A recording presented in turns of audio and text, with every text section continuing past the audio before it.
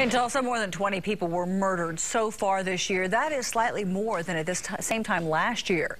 New tonight, 2 News reporter Brendan Richards spoke with police about the city's homicide rate. He joins us now with more. Well, Tulsa police say every city has crime, and Tulsa is no different. But police say residents shouldn't live in fear. On Sunday, police responded to a report of a gunfight at an East Tulsa apartment complex. When they arrived, they found bystanders performing CPR on the victim. The 19-year-old Deontay Folsom would die a short time later at a local hospital, becoming the city's latest homicide victim.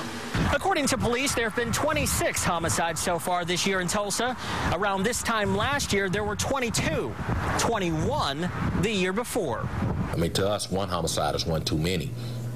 You know, it's tragic for anyone to lose their life. But in reality, we know during the course of a year, a city our size, we're going to have homicides.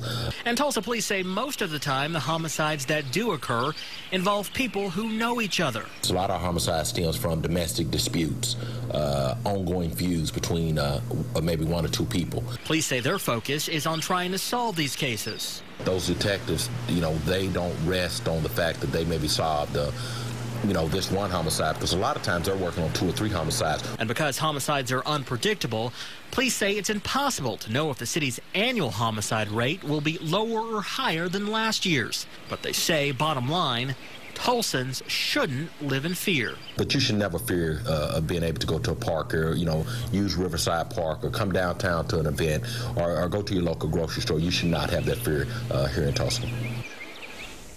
Now, 80% of the homicides that occur in Tulsa are eventually solved. Still, police encourage anyone who might have information about an unsolved homicide to come forward.